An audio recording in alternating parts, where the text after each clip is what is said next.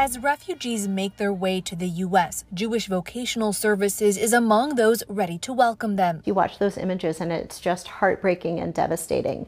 And I think we feel really connected to it here at JVS because we work really closely with the Afghani community here in Kansas City. The organization has helped resettle nearly 200 Afghan people in the Kansas City metro since 2015. Usually when we resettle refugees, we get anywhere from 2 weeks to maybe a month's notice so that we can prepare, we can get a house rented, we can get all of our services lined up.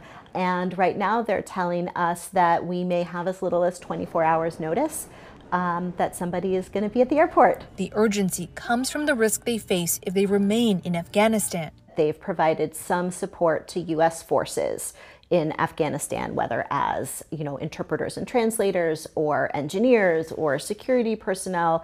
They have that documentation that says because of that support, their lives are in jeopardy. And they'll need support from the community. Think of anything that you would need if you were starting your life all over again in a new country.